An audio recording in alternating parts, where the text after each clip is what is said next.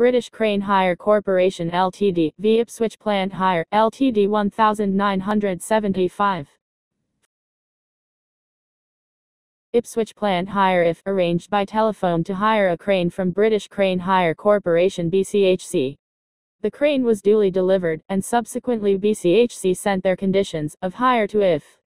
The conditions included a clause stipulating that IF would be responsible for, and indemnify BCHC for, any costs arising out of the use of the crane.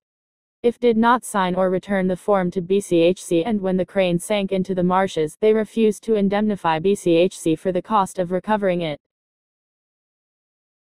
If contended the clause requiring them to indemnify BCHC had not been successfully incorporated into the contract because the conditions of hire had not been supplied until after the contract had been formed.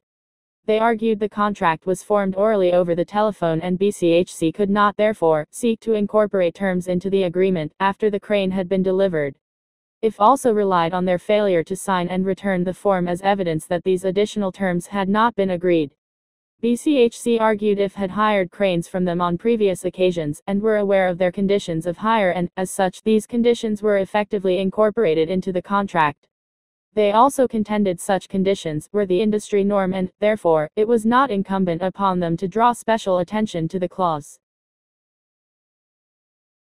BCHC were successful and the clause was deemed to be incorporated into the contract. Where parties are of equal commercial bargaining power, the conditions usually contained within industry contracts would be successfully incorporated based on the common understanding of the parties. BCHC could, therefore, recover the costs of recovering the crane.